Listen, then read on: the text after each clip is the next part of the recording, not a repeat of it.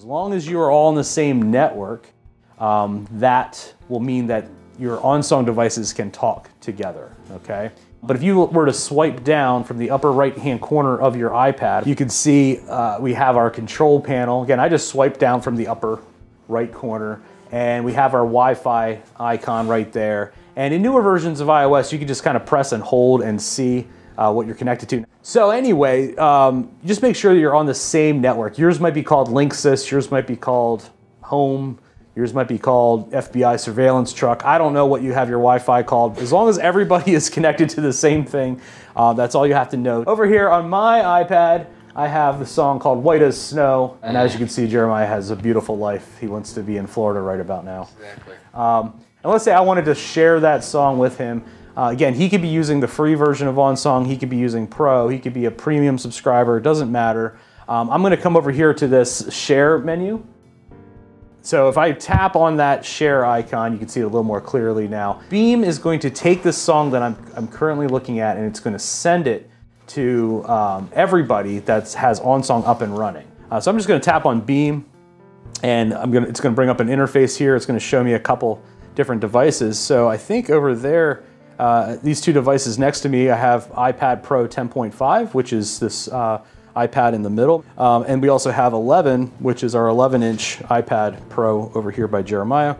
And all I'm going to do is tap on share, and it's going to prompt me to, am I sure I want to share these songs? So I'm going to hit yes, and then they're going to get some prompts on their devices, wherever they're at, and they have an option. They can either choose always, which means that it's just going to immediately accept anything that comes from my device. It's going to kind of put me on a list that says, hey, just allow anything coming from Jason's iPad to pass. You can pick accept, which means that you do want that song, or you can just tap decline, that you don't want it. So we're just going to tap on accept, and then we get a little prompt here that says, you have a new song. And it'll say that we switched you to a set. Now, the one thing you can see, it does say that it expires December 30th, 2020. Okay, so even though I have a new set that I can access and view on this iPad with the song, it doesn't end up in my main library. Okay, so that's one thing to keep in mind. And that's to protect you as somebody who's sharing music, because we don't want you to inadvertently share potentially copyrighted songs without your knowledge of it. One setting that you can change in OnSong, it's on by default, and I'll show you how to disable it with a big old asterisk next to this comment. Only do this if you're sure that you're allowed to distribute this music, okay? So if you are a church and you have the proper licensing, you're going through CCLI, let's say, then you're permitted to share music with your team. You're allowed to copy that music, per your license, okay? So you could turn this on, but again, like, you kind of need to take some responsibility to make sure you're allowed to do this, that you're not just giving music away, okay?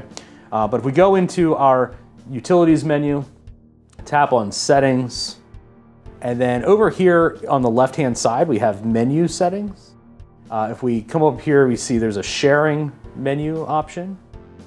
And down in the, down at the bottom here, under rights, we have the default settings, expire shared sets, and loan shared songs. And what that means is when I share a set, the other user will get to look at it for 2 weeks, which means that that set is accessible and viewable on that device. But after 2 weeks, that set is going to be deleted, and the song that was in it, okay?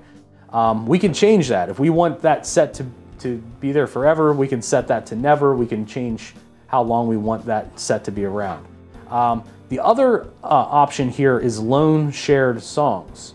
So by default, when I send you songs, send anybody songs in this manner, they will not appear in the main library, in your all songs list. Okay, the only way to get to them is through that set that was shared. If I turn that off, that's going to now take that song from my library and share it to your library so that you can use it in sets and so forth, okay? Now, one little contingency on that is if you do have the free version of OnSong, that is not, you will not be able to add songs to your library in that way. But the person sharing their library needs to make these changes, okay? So if you've received a song that doesn't, that you don't have access to, let's say, you can't change that. The only way you can change that is for the other user to send that to you, okay?